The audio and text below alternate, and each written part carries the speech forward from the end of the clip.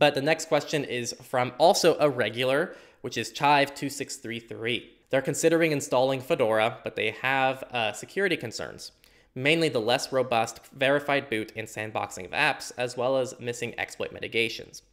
I have some technical knowledge. I can find my way in basic stuff, but nothing too advanced. As of right now, I don't feel like I possess the knowledge nor the confidence to secure Linux distro the proper way. That's what's holding me back. Would you say these concerns are valid? Does using specifically Fedora without advanced Linux knowledge pose a risk to OS general security? So I feel like nothing I say here is going to please everybody. I think that I can acknowledge that there are some limitations in the security of Linux, and I can also say that they are ultra unlikely to impact most people.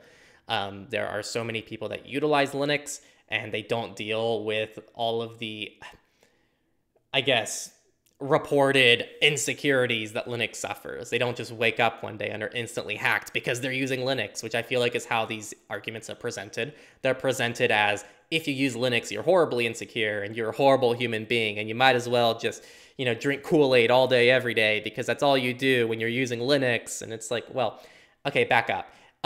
Clearly, you know, it's not that extreme. A lot of people use Linux, and we see in the real world that it is just fine. Like, I use Linux. Everyone I know, mostly in this space, uses Linux.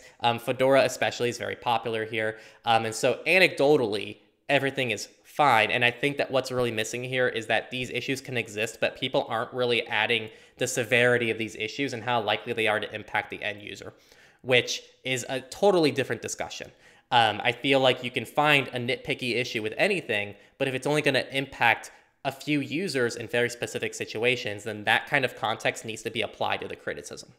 So that is my take on a lot of these things. It's not that Linux shouldn't make improvements. It's not that there aren't holes that need to be patched.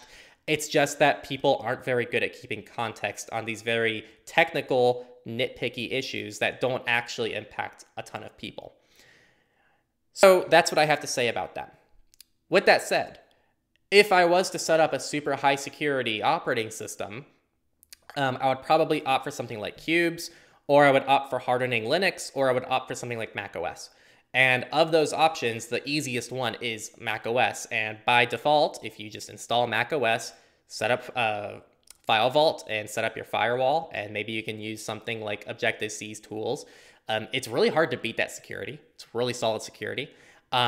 But again, then you're kind of sacrificing a lot of the benefits that Linux can provide. So it comes down to you. I think that if you're someone who just wants a computer to work, you're fine on Linux. If you're trying to get top-notch security, then and you don't have the technical knowledge, then maybe Linux isn't the best option for you.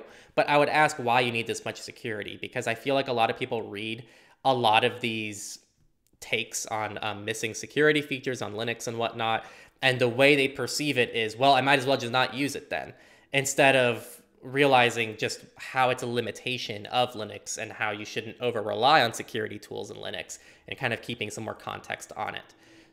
That's what I'd say about that. And I know it's hard to like answer it in a way that doesn't piss at least a few people off, but I really feel like there's a lot of missing perspective on a lot of these security issues. And this happens with privacy as well. A lot of times, you know, there's a single data point collected by a single app that might result in just one thing being collected by a few people. And then everyone goes, well, I can't use that anymore, without keeping a little bit of context and perspective on it. So that's what I'd have to say. So I don't think it's going to make or break you with either option you go with. I think it's up to you and what you're trying to prioritize in your operating system. And aside from that, as long as you're like safe about what you're doing on your computer, you should be able to have Fedora installed for the next, you know, several years. Keep up with security updates, and you shouldn't deal with malware. Statistically speaking, that shouldn't be happening. So, yeah, that's what I would say. Hey there, thanks for watching this Techlore clip. I just wanted to say, if you enjoyed this content, we have many other clips on this channel that you can get subscribed to. Otherwise, you can check out our full channel at Techlore, where we talk about digital rights, privacy, security, open source, Linux, and many other exciting topics to keep you safer online.